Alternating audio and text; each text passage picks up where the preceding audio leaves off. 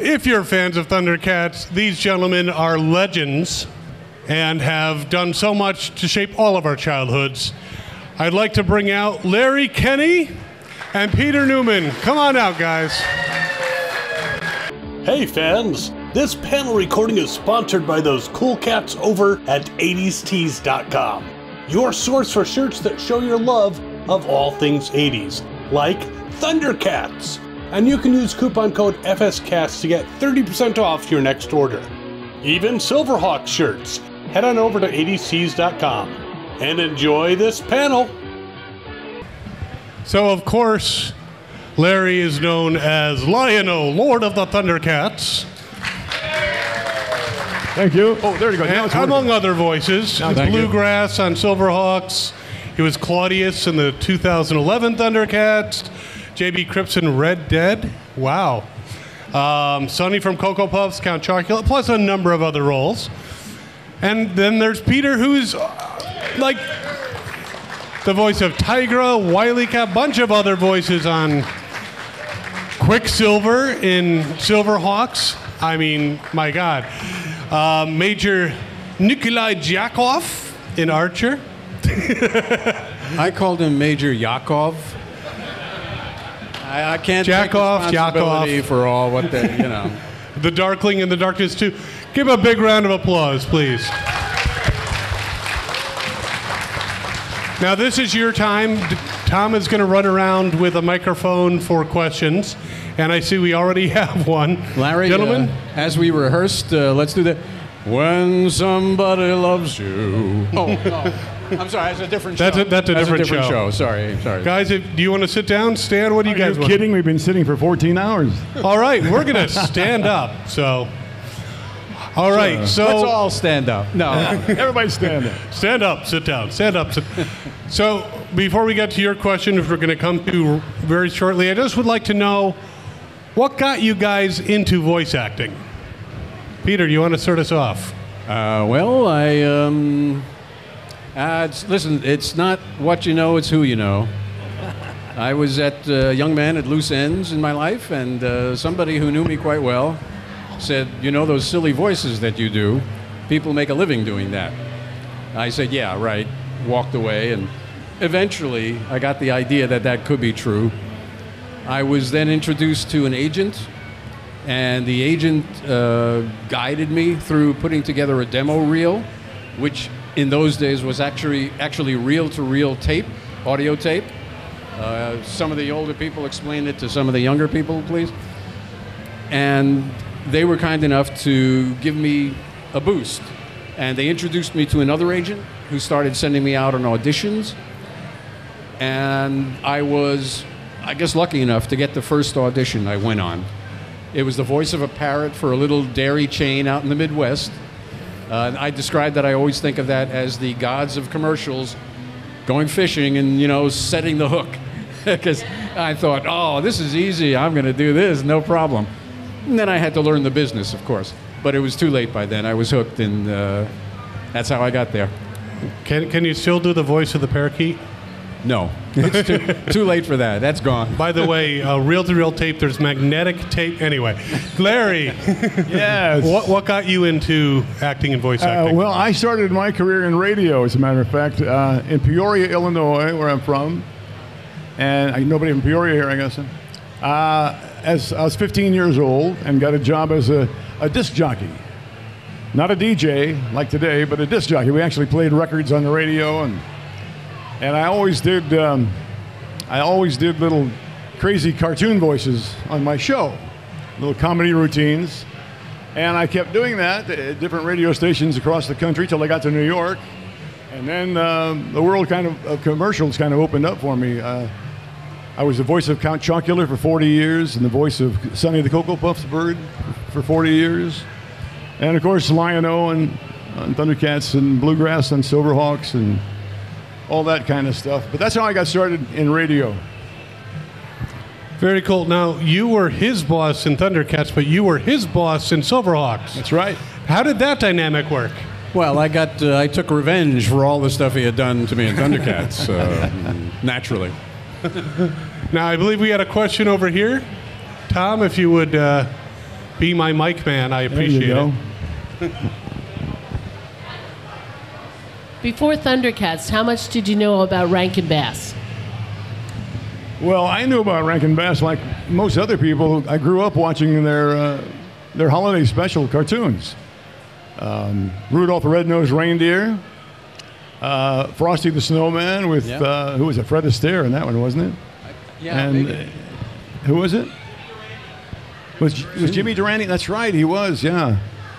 So I remembered those. Every year I would watch the Rankin and Bass Christmas animated specials. And then along came Thundercats, and I went for the audition, and I saw at the top of the page, Rankin Bass Productions. And I thought, oh my God, I hope I get this. Because what a thrill to watch them when you're a kid and then grow up and work for them. And that's what happened. Yeah, that's true. It's basically the same thing. Other than having watched those holiday specials, that stop action animations that they did, I knew nothing else about them. And so just like Larry, who went to this office to do voices, silly voices for them, and a couple of days later find out got the job and turned into all of this, unbelievably, for Rankin Bass. Yeah. Excuse me, but my wife tells me I need to learn how to use a microphone. Were you a voice set? You're right. Voice set. Mm-hmm. Apparently I was pulling it away like this when I was walking. Larry, I keep trying to tell you. Just a little closer. I know. It just doesn't. It doesn't help. What can I do? I mean, well, never mind.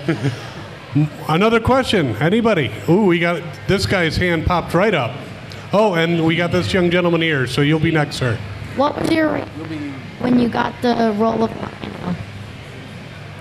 I'm sorry. What was your reaction when you got the voice of Lion-O? What were your reactions when you got the role for Lion-O? Yeah. And for you, for Tygra? Oh, when I got the role. What was your reaction when you got it, Larry? Something like. He wants to know what was your reaction when you got the roll with the butter on. No, I mean with for Lion-O. I was extremely excited, extremely happy. No, it was really a shock, and for one thing, if you recall, Peter, up until Thundercats, there had been no major animated shows recorded in New York City. They were all done out in California. Disney, Warner Brothers, all those old cartoons and things were all done in California. So none of us expected to be auditioning for an animated series in New York, and let alone get the job, So it was really exciting. I don't think I slept for a couple of days. What was your reaction when you got cast as Tygra? Well, other than doing the kind of helter-skelter audition in the office, in Rankin Bass's office, which my recollection is they didn't even record it. They just said, oh, we're looking for this kind of character, we're looking for that kind of character, what do you think, what have you got? And then I got the job, whatever that job was going to be exactly, and then we went to the studio, and we were basically auditioning in the studio. Here's the character, this is what he looks like, what do you guys think? And everybody would take a shot at it, and the director and producer on the other side of the glass would decide who got the character. And whenever you would get a character, you'd be thrilled about it because it meant you really had the job. Because otherwise, who knew what might happen? So whenever you were chosen to do a particular character, it just meant you would continue to be part of this project. Yeah. So I believe we had a question with this gentleman right here. All right. Hopefully, I have usually a propose too. There we go. All right. So we're at a toy convention. I figured this would be appropriate. How cool was it when your characters became an action figure? And did you get one at the time? And do you still have them? Well, my first recollection is we went to that toy fair. We went to the toy fair for the Thundercats toys when they first developed them. Toy fair, We got to see the prototypes when they first produced them. And so it was just a great thrill to walk through and see these characters, and it, you know, kind of goes to your head a little bit. It's great fun. It's very flattering. But then I never bought them. I never had them till years later, long after we had done the work and it was off the air. As you remember, ThunderCats was off the air for quite a long time. My wife and I were walking through a KB toy stores, if any of you remember that, looking for gifts for relatives, and in this sad little bin in the middle of the floor, the sale bin, were ThunderCat figures. And I felt like I had to rescue some of them. So I got them with the KB, you know, 298 sticker on them or something. I still have some of them. Well, my first, as I recall, my first reaction to seeing the Lion-O figure was, it doesn't even look like me. I mean, the guy's got red hair, and it's just, and then they told me he's not supposed to look like you. You're supposed to sound like him. It was really cool though, too. You know, I mean, Peter and I stand here and talk about this was all 40 years ago, you know, and we had no way of knowing back then if the show was even going to be on the air more than a few weeks. You have no idea until the ratings come in and things like that. And then they order 13 more shows, and you record 13 more shows. So people ask me all the time, did you ever have an idea that it was going to be this big, become iconic? There was no way we could have known, because you can have the best actors in the world, and I think we had a cast of some of the best actors in the world. We had a great director. We had the animators were fantastic. Everything about the show, the music was fantastic, and we all knew that. The writing was fantastic. But you never know what can happen. If you have all those elements are perfect, different things can happen that don't allow the show to be a hit. The network it's on may not promote it properly. They may put it on and give it a bad airtime. They might put it on at midnight on Sundays or something like that. And then there goes your show. So there was no way we could have predicted that we'd be here standing here 40 years later answering your questions about this show. Thank you. Hi. That was a nice, going into a segue from that you had some of the best cast in the world. I remember one of your co-stars was Bob McFadden. And yeah, he had a great career in voice acting well before ThunderCats. And I was surprised to learn that he actually worked on another show that was a childhood favorite of mine. Maybe you heard of it, called Ultraman. Did he ever share with you stories of working on that show at all? Like any of the experiences he had with it and what it was like to work on that one? He probably did, but I don't remember. Yeah. And working with Bob McFadden was like working with 10 different people. He was so talented, not just his voices, but he had been. I remember seeing Bob McFadden on the Ed Sullivan Show when I was a kid. He used to do character voices and sound effects and all that kind of thing.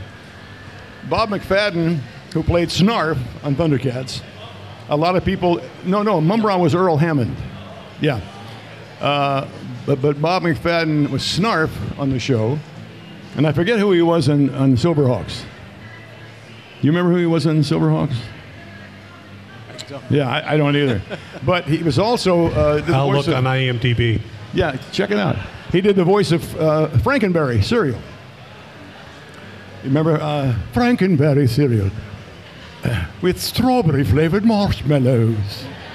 That was Bob. So he and I worked together for years and years, because in the early days, I'm talking about the about the late 70s, we wouldn't do an individual Count Chocula commercial and an individual Frankenberry. They put us together, and they called it the Monster cereals. It was Frankenberry, Count Chocula, and Boo Berry. You remember Boo Berries? Then they added Yummy Mummies and stuff like that. Boo Berries, yeah, that's right. Bob was great. He was a funny guy. Yeah. Just, if I could, just a quick story that Bob told when he did I think it was a radio commercial, and the producers, he heard them talking about that they needed the sound of a pack of baying hounds, right, the dogs. Yeah. And Bob said, "Oh, I can do that." And he did, and he demonstrated. You know, it sounded like, when he did it, it sounded like all these dogs. And the producer was very happy with it, and they said, "Oh, that's great, Bob." And he said, "Well, you know, you'll have to pay me another session fee for the sound of the dogs. And the producer, kind of, oh, really? I do? And Bob's response was, well, you're lucky. Normally I charge by the dog.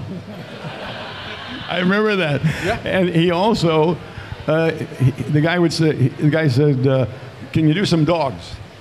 And Bob would say, how many dogs are in the pack? The guy said, three dogs. So I can't do it the way you did it, but Bob would do, and it would sound like 3 dogs.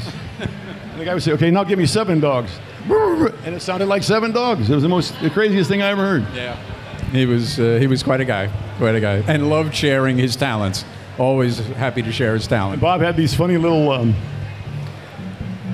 Silverhawks, by the way, he was Commander Stargazer, Steel Will, Hardware, Steel Will, and the Professor. Yeah.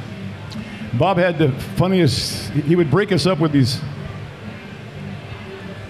little subtle things that he would do. Like, we would do a take, do a whole page, and then we'd look through the glass where all the company people were, the producers and directors, just, to get their opinion. Did they like it? Did they like it? And Bob would look over there and he'd go, Mother, they hated it. And if you made a mistake, if you fluffed one of your lines, Bob would say, have you no skill in your craft? He was hilarious. Yeah. I think we had a question over here with this gentleman. I know you both have been here previously over the years, numerous times.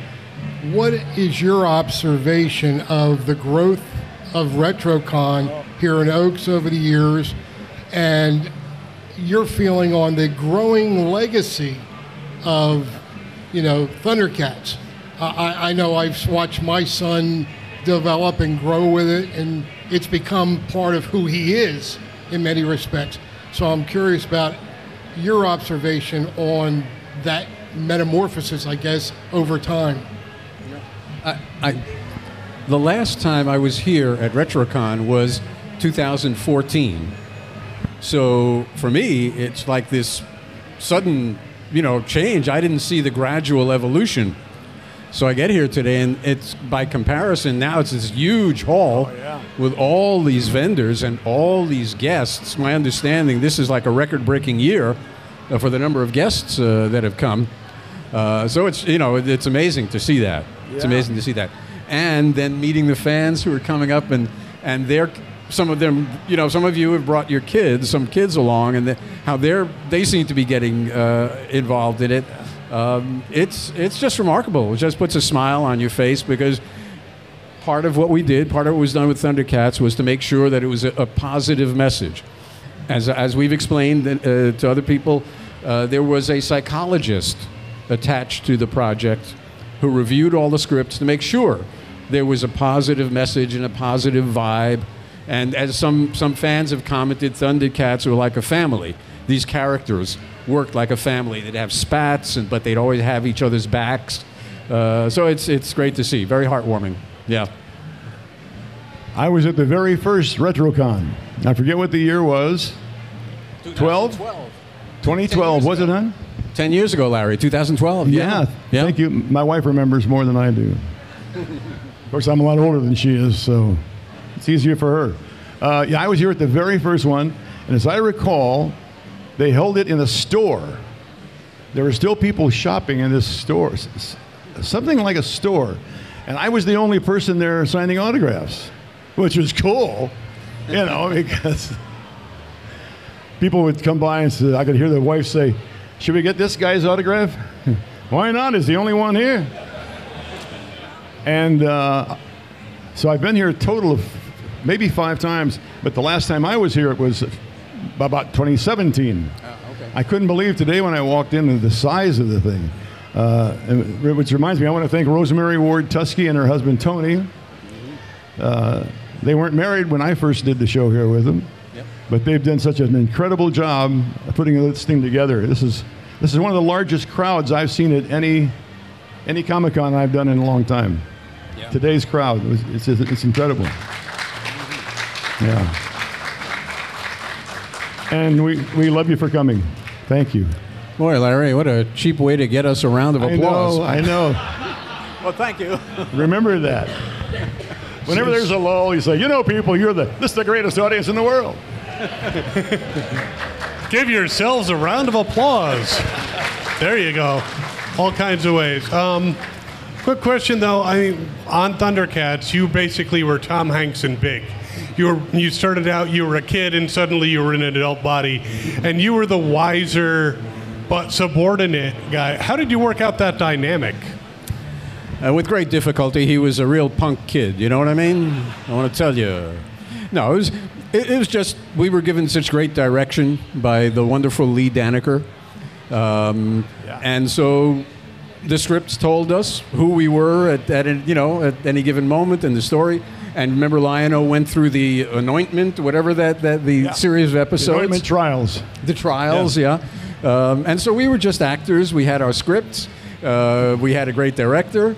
And that's what told us what the relationship would be. And then it was our job to give that life, to give that voice. Literally, give it voice. Yeah. Any other questions, please? We have that gentleman back there.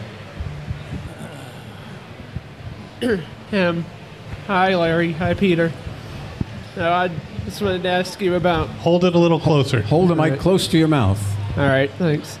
Not about... Don't do it too well, because we don't need the competition. All right, not about ThunderCats. Carol, show him how to hold the microphone, will you? Yeah, maybe you should. Am I doing it right? All right, about another Rankin Bass series, I wanted to ask you... What memories do either of you have the show, the comic strip, the one from 1987, the last series they did? I think most of it is lost media now, but I'm not. Is the mic okay? 'Cause I'm not quite getting. I'm hearing you coming and going a little bit. Check. Just a little, project a little louder, because it's a little harder to hear, especially with the music out there. How much of it did you hear? So, okay, I wanted to ask you guys, what memories do you have of working on Rankin Bass's last cartoon, the comic strip from 1987? Yeah. The comic strip, right? That's a comic strip. Yeah, that was the Saturday morning thing. Yeah. It was 4 shows, 15-minute shows, put together for a 2-hour show. Yep. It was Mini Monsters, Karate Cat. Mini Monsters, Karate Cat, Tigersharks. Tigersharks, yeah. And one other one, I forget. What was it? I'm glad you guys are here, because I can't remember anything. Yeah, me too.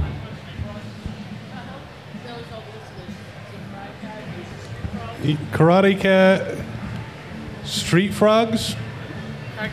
Street Frogs. Tigersharks, yeah. And Mini Monsters. Yeah, I know. Well, we weren't all on all those shows. Like, I think I was only on, I know I was on Karate Cat. Anybody remember Karate Cat? Well, Bob McFadden was Karate Cat. Kiao, baby. Remember that? Kiao, baby. I played a character called Boom Boom Burmese. This That's enormous, an awesome book. fat cat who talked like this. You better watch out, Karate, because Big Mama's coming, you know?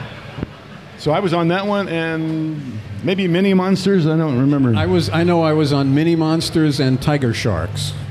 I have almost no recollection of the voices I did for Tigersharks. I just don't remember. Tigersharks? Yeah, Tigersharks. Oh, that's right, I was on that too. I played Dolph on that. Tigersharks was half fish, half human. Yeah. That was the last attempt Rankin Bass made to do an animated series with half human, half something else. And I played a character his name was Dolph. What kind of fish you suppose he was? A dolphin! Right, this is a smart crowd. This is a very smart crowd. Not a shark. And they kind of talk like this, you know. Of course, why he had an Irish accent, I have no idea. But he did. I do have memories from Camp Minimon, the Mini Monster. Yeah, Minimon it was, because the characters, I got to pull characters out of the classic films, the black and white films. The camp the camp supervisor was a silhouette, a silhouetted figure up on a tower, making the announcements for the camp. Oh, good morning, camp. This is going to be a wonderful day. Then there was a little mummo, who was wrapped in bandages that were always kind of trailing behind him, and I thought of him as like Leo Gorcey from the Dead End Kids. Yeah, sure, that's right. Yeah, we're going to have a great time today. Yeah. Because he wore boxing gloves. So that I remember. You know, this just occurred to me for the first time ever. I don't know why, but you know, you folks ask us questions. A lot of times we don't remember the exact episode, and we know you do. You know, because some people ask questions like, Larry, in episode 127. And I go, oh, jeez, here we go. No, wait a minute, Larry. Episode 127, I'll never forget. Lion-O comes walking through the door with a sword in his left hand. Now he comes out the door, the sword's in his right hand. What's that all about, Larry? I don't know. But what occurs to me now is that most of you were watching this show when you were kids. We were 35-year-old people doing this show. So we didn't see it the same way that you did. Now, to us, the nostalgia is what a great time we had doing it, you know. But for you guys, the nostalgia is it was such a great part of your childhood, and just like us with Looney Tunes cartoons and things like that. The Marx Brothers and all that kind of thing. Yeah. Chocula, Fran, and Ollie. Chocula, Fran, and Ollie. How about that Fran, huh? Yeah, that's a big, so the nostalgia is different. You know, we remember it as having a great time doing a show that we had no idea would become iconic. And for you, your memories are more cherished, I think, because it happened during the best part of your life. And I think any of us, if we've been fortunate to have a good childhood, you'll never have memories like the kind you had when you were a kid. I guess that just occurred to me. It's like we're basking in the glow of your sentimental recollections of it, your nostalgia, and we appreciate it. God, you are a suck up, aren't you? Oh, yeah. You really are. Thank you. That's the nicest thing anyone said to me. It looks like we have a question back here. Okay, so I have a joke question and a real question for Mr. Kenney. Did General Mills give you free Cocoa Puffs? I'm sorry? Did General Mills ever give you free Cocoa Puffs? Whenever you do Did they give me free Cocoa Puffs? No. At least I never asked for any, so they probably would have in the early days. Now, I remember when I say the early days of doing commercials, for me it was I began in New York in 1974. And back at that time, if you were doing a commercial for a major company like that, they often would send you cases of it, whenever you wanted it. If you wanted the case of Cocoa Puffs, they would send it to you. Okay, now for... Oh, sorry. No, go ahead. Okay, now for the serious question. Yeah, okay. How much fun was it playing Sonny on those Cocoa Puff commercials? How much fun was it playing Sonny? Yeah, on those Cocoa Puff commercials. Oh, it was wonderful. It was a fun character to do because he was just, well, he was crazy, you know, bouncing. I'm cuckoo for Cocoa Puffs. Up here, I won't go cuckoo for my favorite cereal. Yahoo! Cocoa Puffs!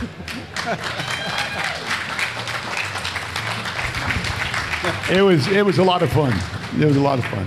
Now I want breakfast. I did. I had for whatever time it was on the air. I got to be Inspector Clouseau for Owens Corning fiberglass insulation, and no, they did not come and insulate my house. Just to make a comment on it. All right, we have a question over here. Oh, I'm sorry. Can I just say one more thing? Sure. In that same area,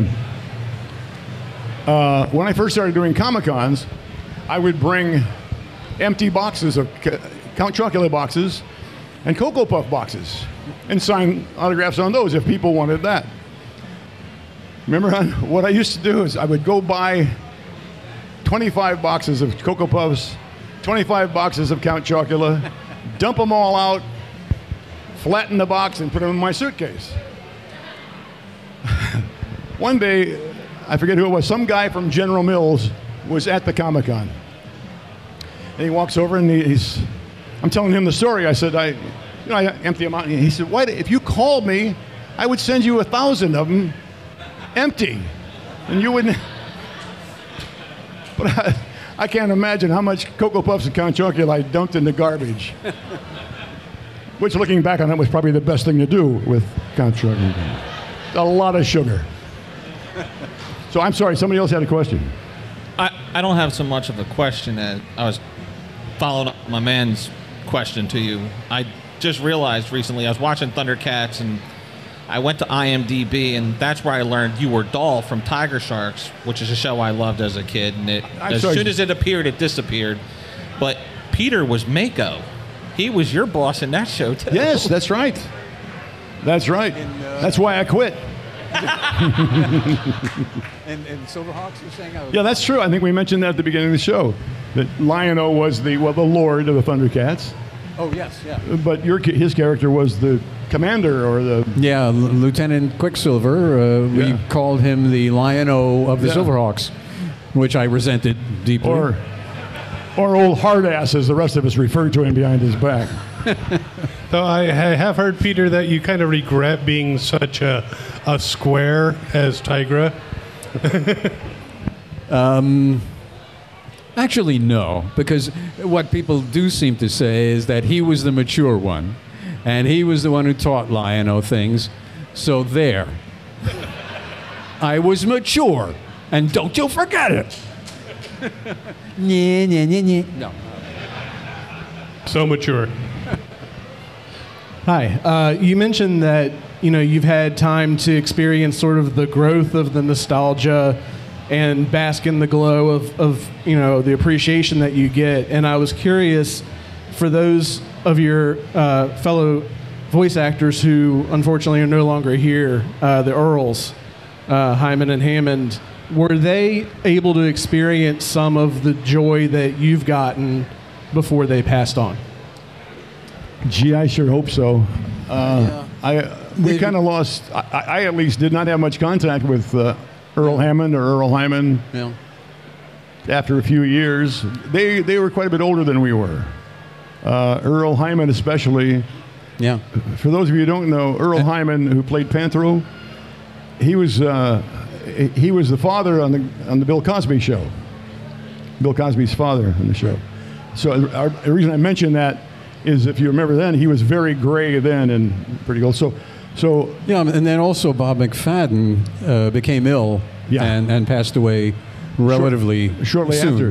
Yeah. So they never got to experience this kind of experience. No, not like this. And if you also remember, as I had said before, ThunderCats went off the air for a long time. Yeah. As far as we knew, it was because of legal stuff. One company, I think Lorimar got the rights from Rankin Bass, and then Warner Brothers was buying Lorimar, and it just seemed to take forever before it surfaced again. So I don't think they ever got this kind of feedback about it. I just hope that, and I think they probably knew before they passed what a big hit the show was back then. Yeah, it was number1 at the time. Yeah, number one. So we all knew that. Yeah. I agree with you. I would love to think that they were able to come hit places like this and see, the adulation, frankly, and the love that you people give us, because they both deserve that. And Larry, Lynn Lipton, we haven't even mentioned Lynn. I'm getting a vision of Earl Hammond at one of these conventions, and the parent bringing his little kid to see and meet the great, Earl Hammond, and the little kid standing at the table looking up, and Earl going into, and the little kid crying, running away from the table. That's what just popped into my head. Well, you remind me of when, we all know Mum-Ra on the screen, right? As he was transforming ancient spirits of evil. And as he got more and more involved, Mum-Ra on screen drools, right? All that drool. Earl did that, right? He couldn't help it. It wasn't acting. That's what came when you're doing all that stuff. Once he got up to the apex of it, transform this, and a spit would fly out of his mouth. And we would all back up into the corner. In fact, I remember Lynn Lipton, Chitara, and I had a little joke thing going. We would look 2 pages ahead to see when the next time Earl was going to do the transformation thing. And we'd warn each other, next page, Earl's going to do it. So we'd all just start moving back. And one day, you know the comedian Gallagher? Remember Gallagher? I had seen his show. So one day I brought a big sheet of plastic. And just as Earl was about to do that, I held it up.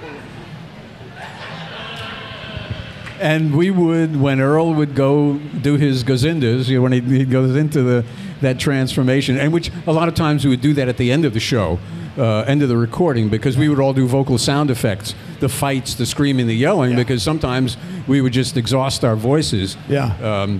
But whenever Earl would do that, and he'd finish that, and he would make that gesture, there more time than I can't tell you how many times we would be laughing and applauding in the studio, giving Earl his props for incredible job. That's right. He would, while he was talking, he would wipe his, you know, ancient spirits of evil, transform.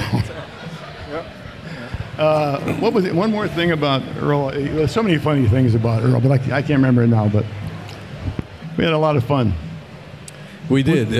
We have time for one more question. So no pressure. Good afternoon, ThunderCat Legends. I wanted to ask, for anyone that might be wanting to get into voice acting or other things in that kind of genre, what would your advice be going forward for anyone here that's looking to put their foot into that area? Don't do it. Don't do it. We don't need the competition. We don't need the That's right. competition. All right? We're old. We're tired. We don't need the aggravation. Hard enough to get jobs anyway. Stay home. Be a bookkeeper. Go. No, I always tell them, when young people ask me, I'm talking about people still in high school or whatever, I tell them take every speech class they offer in school, whether it's debate, improvisational speaking, any speech class you can get, any chance you can to use your voice while you're in school. Ask the football team if you can be the PA announcer at the games. Ask the principal if you can make the announcements at the end of the day. Don't ask RetroCon. That's my job. That's what I tell younger people. But now you might be more into this than I am. Today, of course, with the internet, you can go online and Google voice acting lessons in your town or whatever, and there are thousands of them. The only thing you have to remember is that it is both a technical job and an acting job, and we still do it because you still have to fit into time. We do a reading of a 30-second, page of copy, and they'd say, that was great, but you've got a whole 3/4 of a second to fill. Take your time. 3/4 of a second. Or could you shorten it by a half a second? And you have to learn... but don't make it sound faster. Yeah, but don't make it sound faster. That's right, exactly right. make it 3 seconds faster, cut 3 seconds, but don't make it sound faster. But these are the things, the technique that you have to learn, as well as the acting. If for older people, when I say who are not still in high school or whatever, if you really want to do it, Google voice acting classes in your area. They'll pop up. You'll see all kinds of them. Check them out, because they're like in any other avenue. There are going to be some charlatans out there who are just after your money. You're not going to get anything out of it. So check them out very carefully. But if you want to get into the business, try it. I always tell people that the last thing I ever wanted in my life was to get to be 75 years old, like I am now, and sit home and say, gee, I wish I would have tried that. Whatever it was, baseball, being a voice actor or whatever. I never wanted to sit back at home and say, gee, I should have tried that. If you've got a passion for something, do it. If it doesn't work out, so what? At least you won't regret it that you didn't try. That's a wise way to end this panel, don't you think? Peter, did you have something you wanted to add? The only thing I would say is this notion of trying anything, if you need to find a job when you're young, you got to try anything sometimes. For about 2 days, I tried selling encyclopedias door to door. So I was willing to try just about anything. Yeah. Were you glad you tried? Looking back, no. I get everything I said. Well, we are unfortunately out of time. Thank you, Larry. Thank you. Thank you, Peter. Thank you all. Great Thank you, round of everybody. applause. Please visit at their table. I know you'll agree with me. Thank you all for being fans. We love you so much. If it weren't for you guys, we'd be selling encyclopedias. Thank you. We're basking. We're basking. Hey fans, just a reminder that those cool cats at 80stees.com sponsored this panel recording. And if you want to show your ThunderCats love, you can use coupon code FSCats and get 30% off your next order. Visit 80stees.com for all your 80s representing shirts. Head on over today. Hi, this is Gary Chalk, Optimus Prime. Please stay tuned to Fandom Spotlite. You can watch it online at any time.